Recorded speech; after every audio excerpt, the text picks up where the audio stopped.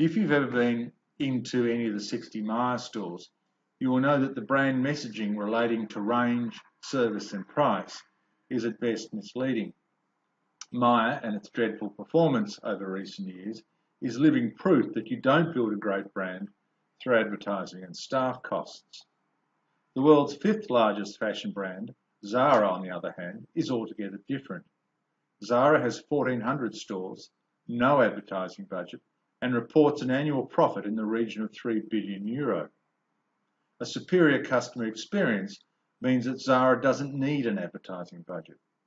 Zara prioritises culture over advertising.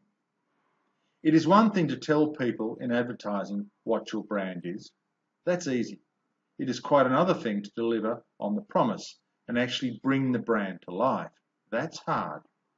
Focusing on culture can certainly be cheaper than focusing on advertising, but it's always harder. That's why only great brands like Zara and IKEA tend to do it. The brand of a great business is rarely built through advertising or commercial communication.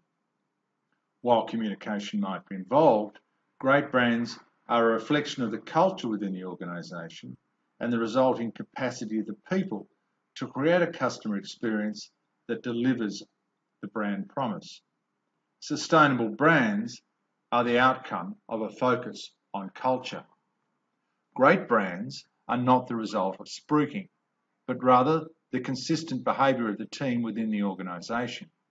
To appreciate this, one need only consider Apple and how the in-store experience supports the Apple brand, and Telstra, where the in-store experience does anything but support the Telstra brand.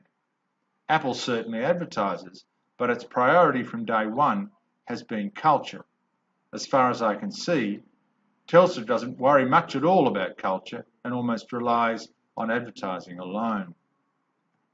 Brand and culture are on a continuum. The brand determines the culture required, whilst the culture delivers the brand. Branding is not, or at least should not be, the task of advertising agencies. Branding should involve a collaboration between strategic marketers and human resource specialists. Marketers work with the target audience to determine what they will respond to and how the brand should be packaged, whilst human resource specialists select the right people and create the environment that can create the culture that will deliver the brand. Such a collaboration delivers superior outcomes at a substantially lower cost. Embrace the brand culture continuum and build your brand from the inside out, leveraging marketing strategy and human resource expertise. For more information on this subject, visit www.djohncarlsonesq.com. That's www.djohncarlsonesq.com.